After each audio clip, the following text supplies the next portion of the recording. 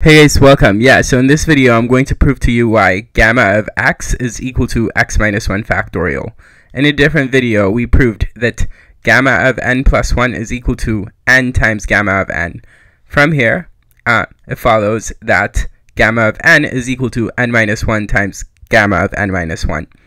And proceeding similarly, we see that gamma of n minus 1 in turn is equal to n minus 2 times gamma of n minus 2. And I'm not going to show it, but gamma of n minus 2 will in turn equal n minus 3 times gamma of n minus 3, right? Okay, cool. And so we go in this manner all the way to gamma of 2. Because whatever number n is, as we're descending by subtracting 1 each time, we'll eventually get to gamma of 2, right?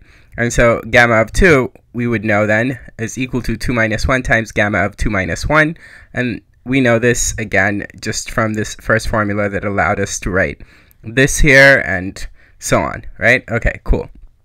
All right, so then if we simplify this, what we're going to get is gamma of 2 is equal to 1 times gamma of 1. And in a different video, I proved that gamma of 1 is equal to 1.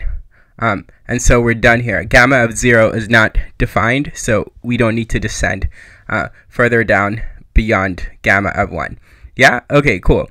And of course, as I said, making the substitutions for example, gamma of n minus 1 with this right-hand side, and then substituting for a gamma of n minus 2 with n minus 3 times gamma of n minus 3, and so on and so forth, we'll see that gamma of n is equal to n minus 1 times n minus 2, so on and so forth, all the way to 2 times 1, which clearly is equal to n minus 1 factorial. Yeah? Okay, cool. I hope you enjoyed this and keep watching. Take care.